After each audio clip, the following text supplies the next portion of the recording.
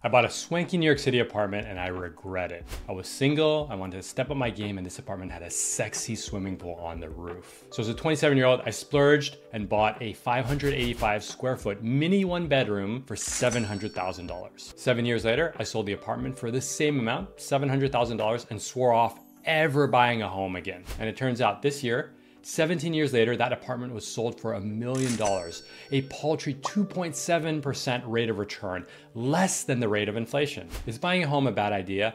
Absolutely not. But there's a checklist of variables to consider. In this video, I'll help you decide if buying a home is right for you. We'll cover the power of leverage, the trade-off of customization, liquidity, and forced savings, and the difference between consumption and investment. And in case you're wondering how many ladies I was able to impress with that swimming pool, the answer is 0. I met my wife the following week. Fun fact, I cannot afford to buy the home that I rent. Now, we live walking distance from the beach in LA, and our rent is $9,500 a month. And to buy this house would be somewhere between $3.5 million and $4 million. I could technically make that happen, but to service the mortgage, to service the property tax, to leave a buffer for maintenance, it would be a terrible financial decision. But I've already told you that I've been a renter for 13 years now. And those 13 years, most of them have been with me not working on Wall Street. We have always lived in apartments that we could not afford to buy. Is that irresponsible? Is that messed up? Is that burning money? It's not that simple, right? Because as we'll talk about later, a big misunderstanding in this buy versus rent debate is the difference between consumption and investment. Is housing consumption or is it investment? And we're going to unpack that later. Let's first start with leverage and how powerful leverage is. And when I say leverage, that's a financial service term, but leverage basically means borrowing money. Borrowing money to buy stuff, and technically borrowing money to buy stuff that goes up in value. So if you use your credit card to buy a Birkin bag, well, Birkin bags might go up in value. You use your credit card to buy a MacBook Pro. That's not leverage, so to speak, because the thing that you bought doesn't go up in value. If you use money to buy an Acura, you borrow money to buy Acura, you're not buying an asset that appreciates. Cars don't appreciate. In fact, they depreciate the minute you drive off a lot. If you borrow money to buy a house, you're buying an asset that appreciates with borrowed money. So you're juicing up your returns. And we'll talk about, you can borrow money to buy stocks. You can borrow money to buy art. You can borrow money to buy collectibles. And this is actually, to a lot of laypersons, there's debt is bad, debt is bad, debt is bad. But that's a little bit of a misnomer. And we'll see how this contributes to the value in owning real estate and owning your house. Debt is good in a very specific situation. Debt is good when, again, you can borrow at a cheap rate and you can invest in an asset that grows at a higher rate than your debt. Let's just use a very simple example. 5 years ago, you could borrow at a very cheap rate, like mortgages were 3-4%, and then your houses were going up 5, 10, 15%, again, depending on the area. And so that difference, that's where the leverage kicks in and it accrues to the person that took the debt, the person who bought the asset, right? And the little known fact is wealthy people use debt all the time. They might borrow against a painting that they have to buy a boat. They might borrow against private shares in the company that they founded to buy a house. And the reason why they do that is because as long as you can pay your interest, and the things that you own, the assets that you own appreciate, and these are both ifs, then you compound your wealth at a very, very fast clip. And you avoid something else, is you don't have to pay taxes, right? Let's use another example. Let's say that you bought a piece of art and it doubled in value. And now you want to buy a boat. And I would put a boat in a depreciating asset category. You want to buy the boat. You could sell the painting, but then you have to pay taxes on the gains, and you no longer own the painting anymore. Or you could borrow maybe 20% of the value of the painting, take that cash, and then buy the boat. Now you have to pay the interest. So you need cash flow coming in, but you also you continue to have the value of the painting go up, and you don't pay taxes because you sold it, right? And so if you're able to cover, what they call the debt service cost, basically if you're able to cover the interest rates and your assets go up, it's phenomenal. Another interesting thing, so let's give an example of how debt can cut both ways, all right? So this is a very simple example. You buy a home for $1 million and you put 20% down, okay? Let's just say immediately the next day you decide to sell. And the price doesn't change. The value, it's still $1 million, but you pay 6% commission, right? How much did you lose on the money that you put in, right? You might be tempted to say you lose 6%. No, the answer is you actually lose 30% because you didn't put in the full million. You only put in 20% of the million. So your denominator is much smaller. And so your loss, the commission, the 6% is on the full million, right? So let me do that math for you. The commission to sell the house is $1 million times 6%, which is $60,000. You put in $200,000, the 20%. So you lose 60%, 60,000 over 200,000. You lose a lot of money. Now let's go the opposite way. Let's say that the next day the house goes up by 6%. The return on the amount that you put into the house, that's the leverage effect, that your equity goes up by 30%. And so that's the leverage effect. And this is what private equity does, right? Private equity goes and finds these cash flowing businesses, waste management or healthcare business intelligence, these businesses that don't grow much. They still grow a little bit, but they spit off all this cash and they throw on a ton of debt. And just if the asset grows a little bit, they take all the cash, pay the interest, they make a ton of money because of that multiplicative effect of leverage. So you could think of it, I like to think of this in nerdy finance speak of, this is one of the most powerful ways that an ordinary, unsophisticated investor can have access to a very powerful, very valuable form of debt, which is the mortgage, right? And it's no surprise that on average, I think I had the number here. On average, I think 65% of Americans' net worth is in their home, because it's just that compounding effect is so powerful. And we've had low interest rates for a while, and these home prices have gone up. Hey, quick time out. If you're watching this video, you're probably someone who thinks deeply and intentionally about your career, about your life, and about your relationships. But sometimes you might find yourself in a place feeling stuck, unmotivated, or just rudderless. If that's you, we have a coaching program for people looking to make a bold pivot and rediscover their aliveness. Just check out radreads.co/coaching. Now back to the video. Now let's talk about taxes. There's also a tax benefit to borrowing money to buy assets, like getting a mortgage to buy a home. And the tax benefit here is that the US tax code is very favorable to having debt.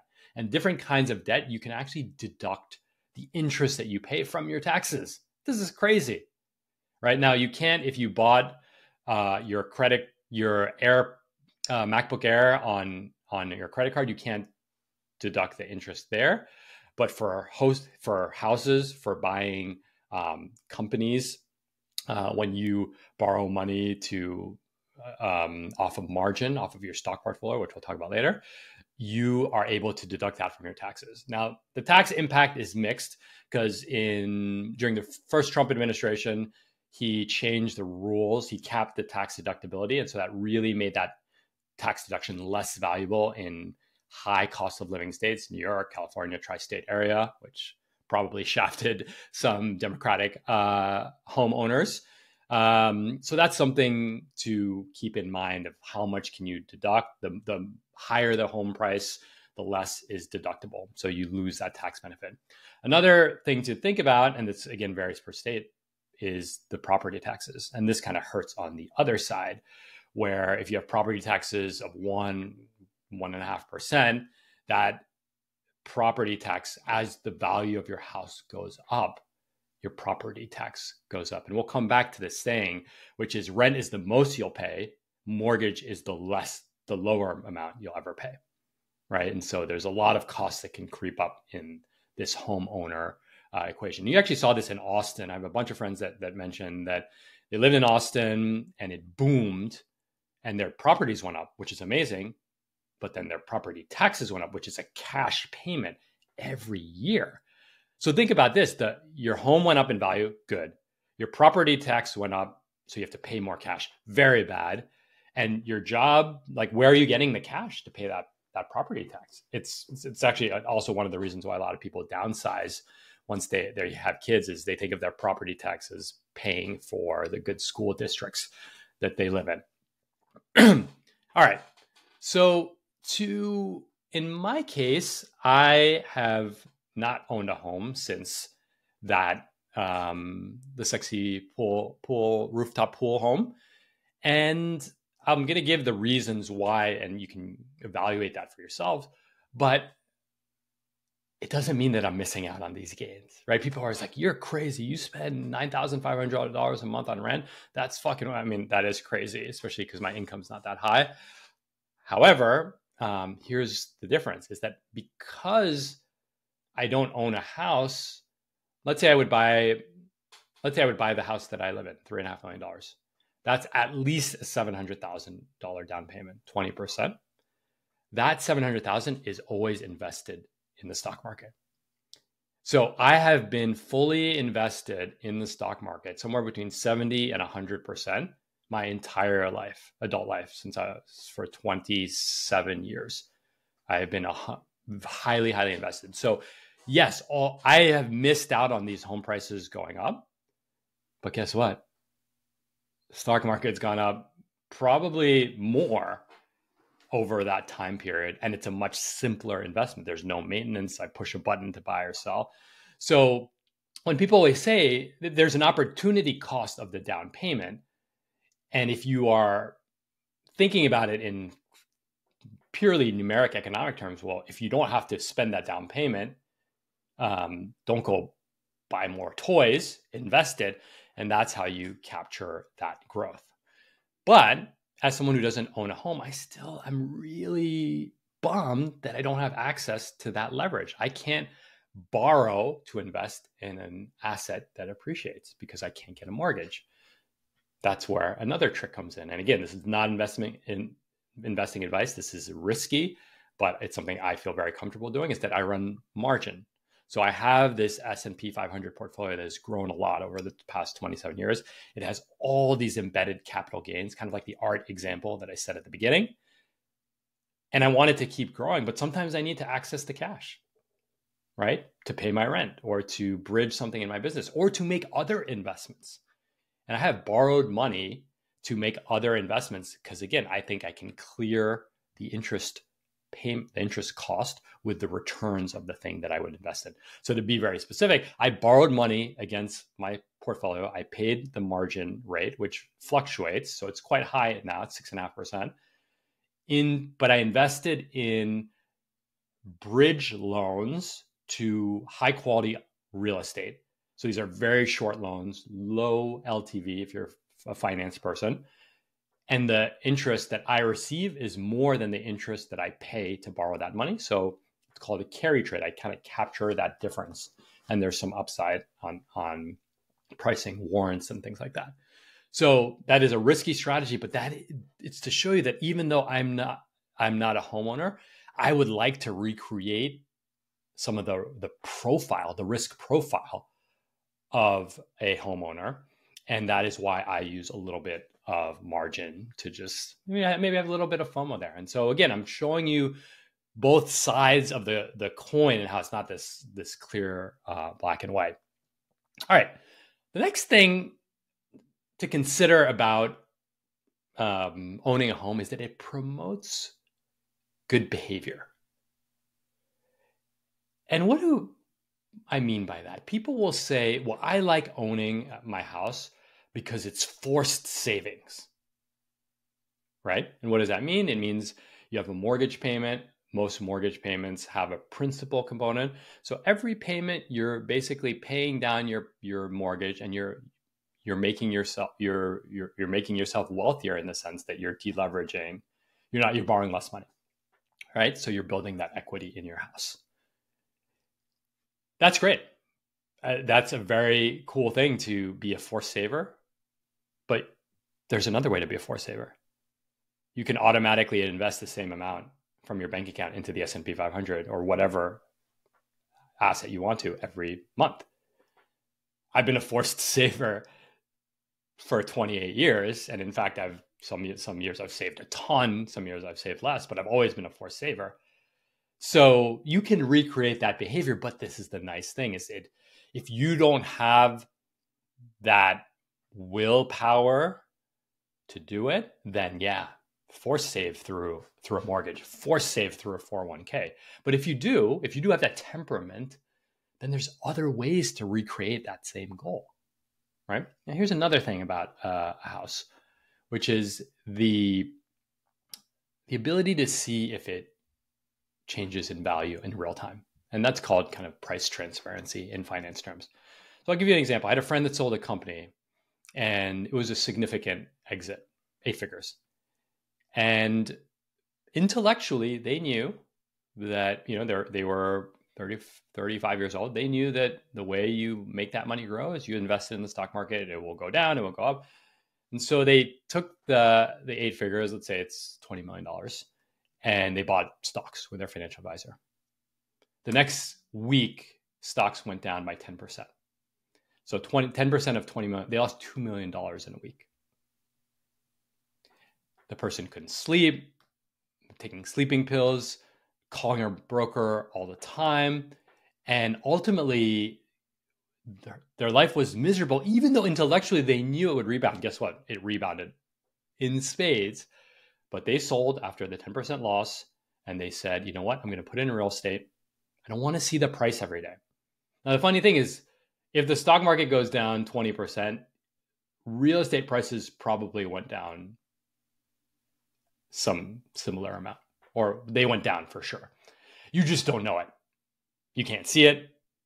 You can't track it on your phone. You can't get alerts. You can't build a calculator that updates you. I mean, you can see the Zillow, the Zestimate. And so again, this is another example of owning a home kind of enforces the behavior, these are all like good nudges if you don't have the discipline to not sell when things go down 10%. But if you do, then you don't need a house to recreate that behavior, which is what some people think. All right. So I've talked a little bit about the financial piece of owning.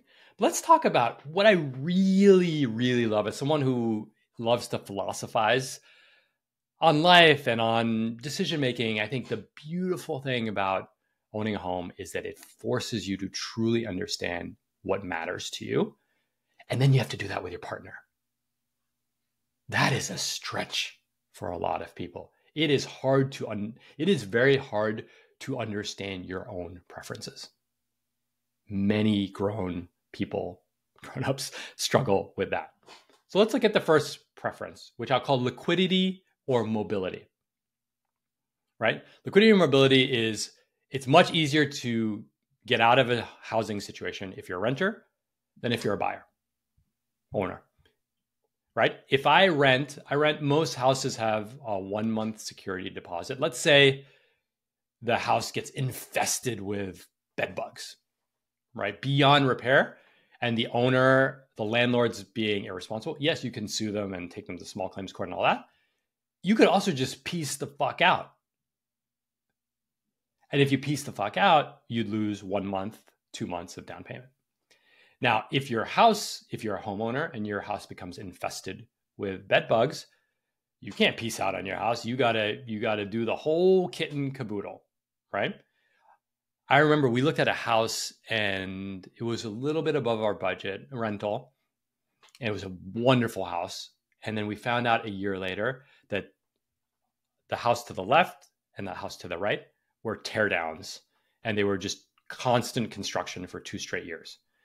It is very possible that we would have just walked on our security deposit if we had lived in that house. Living amidst 2 teardowns is my worst nightmare, and that's the flexibility that you get if you are a renter, right? Now that flexibility comes at a cost, right? And there are 2 major costs that people associate with renting. One is that you can't predict the rent increases, which is spot on. And they can be terrifying in these high cost of living cities. And then the second is that they might just choose to not renew your lease, right? Usually because they sell or they move back into the house. And if you're raising kids, if you like your neighbors, if you've invested this time in your community, your habits, your highly localized preferences, that effing blows, right? And so there's the trade-off right there. How much do you value mobility? Do you value the ability to say, hey, I just got laid off, let's downsize. We just had another kid and we got a dog, let's upsize? Or do you want to know that your full cocoon is very stable, right? And there's no right or wrong answer, but that is a consideration that needs to take place. Because of the liquidity thing, you can't just change your mind and sell your house. That becomes quite hard and quite expensive.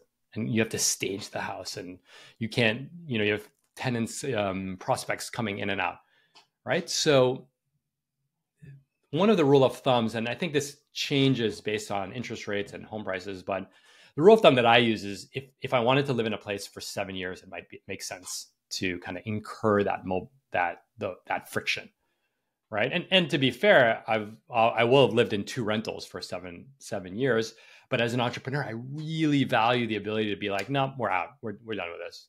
We had a bad 2 years, let's downsize. We had an amazing 2 years, let's upsize. Right, I really value that, and the cost of the fear of them. The fear of raising rent every 2 years because we signed 2-year leases is terrifying. And I also know that if they're raising my rent significantly, all of my financial assets probably did pretty damn well. Right, they're not raising my rent in a recession. They're not raising my rent in a down market. So, but again, the question becomes, how do you manage your psychology? All right, the next preference, customization. Right. One of the downsides of being a renter is that you can't customize your place. I want to build an amazing YouTube studio, but instead I got cables and this makeshift rickshaw of a setup because it's not worth the investment of customizing shelves and so on. I would love to have a cold plunge or a sauna or a lot of kind of wellness things, meditation room in my house. Not possible because we are going to move at some point, and why would you invest that cash? Likewise, as I've gotten older too, I've realized that I love being at home. I like being at home more than I like traveling. That flipped right in my late 30s. And if you like being at home, make home the place you love to be in, right? And the finishes and all that.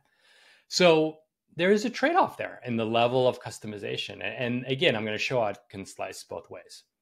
One of the biggest challenges with customizations is that there's an endless menu of things you can customize in your house.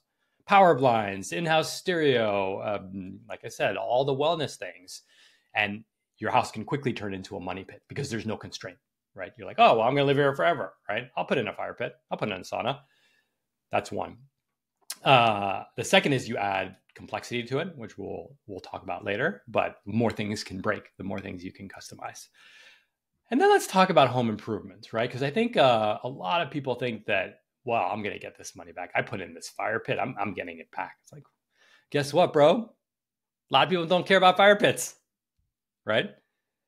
I was looking up some of the research on renovations that have a positive return on investment. And y'all know that the 2 mainstays are kitchens and bathrooms, right? Decks, potentially. Things that expand the square footage, potentially, but not always. Especially because it's probably because it's not like bedroom space, it's more communal space. So expanding, and then pools is anywhere from flat to you recoup half of your investment. So a lot of the home improvements are dicey at best from an investment perspective. Now they make your place baller as fuck, so they're amazing. But again, talking about preferences here, don't try to trick yourself into believing that this pool that you want to put in is going to be, you're going to get a return on that investment. No, that is consumption. Like you want to enjoy that pool while your kids are young. All right, let's get to my next preference, simplicity. Do you want simplicity? So this is kind of baked into mobility and customization, but let's make it explicit. The simplicity of renting is if something goes wrong, you make a phone call and they fix it. If you get into a fight with your landlord, you threaten to leave, or you have options. There's a real simplicity in that it's not your problem. It's temporarily your problem, but once it's in the hands of your landlord, it's their problem. Now, again, this will lead to some gray area where they're like, well, that's a nice to have versus a need to have. But in general, there's tremendous peace of mind in the simplicity of just making a phone call. And I know from friends who are homeowners, it's every 2 months, there's something. Broken laundry machine, leaky roof, AC, HVAC issue, mold, right? It's just every couple of months, broken dishwasher, right? And these things add up. They're called phantom costs. They add up both in the actual cost, but they also add up in the mental space of just constantly having to deal with this, right? And this is one of our favorite reasons for renting, is just the simplicity of you pick up the phone and you call someone. The other element of renting is, I would say it's less the simplicity, but it's the constraint, is that because you know it's not yours, you're less motivated to customize it. And customization requires, you all know what it's like to deal with contractors.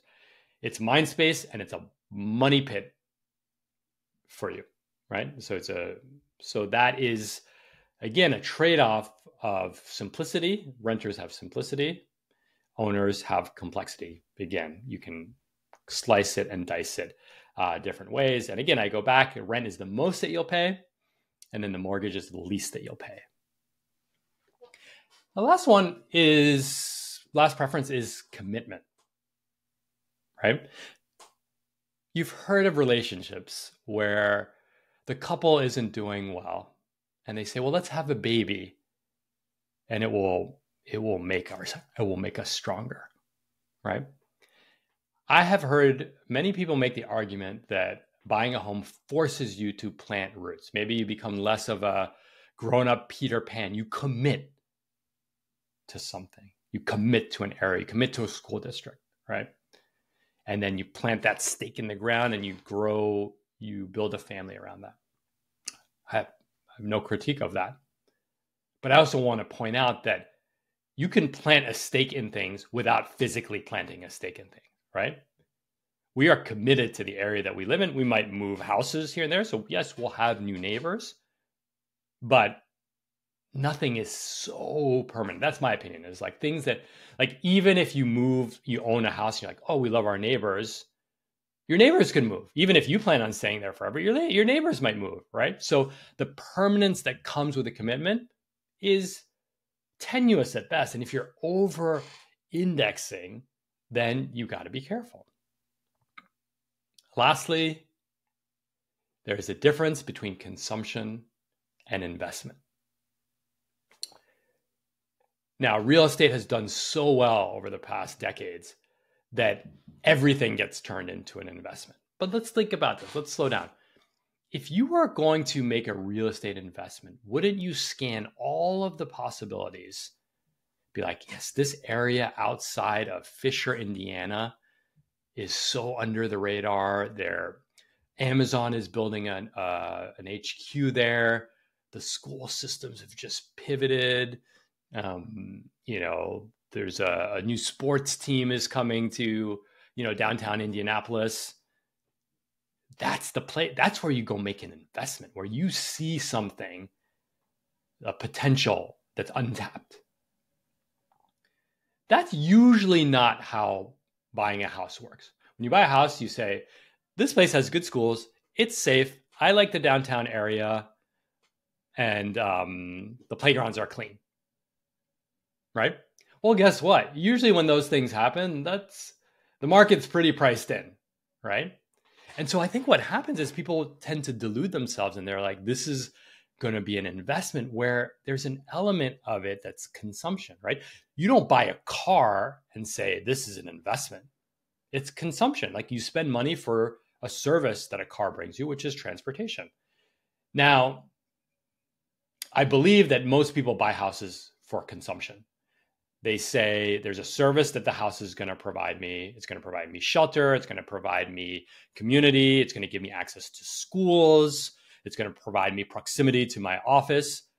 Those are consumption reasons. I don't think people are looking around LA being like, oh, I'm going to buy this house in Manhattan Beach because it's going to go up a lot in the next decade. It has, but like we said in the New York City example, that's not always the case. And by the way, there's a lot of costs along the way. And so that's the ultimate preference indicator, right? And I think people confuse them. So really, if you're looking at this decision, this big decision, you're going to put 20% down, really consider, is this consumption or is this investment?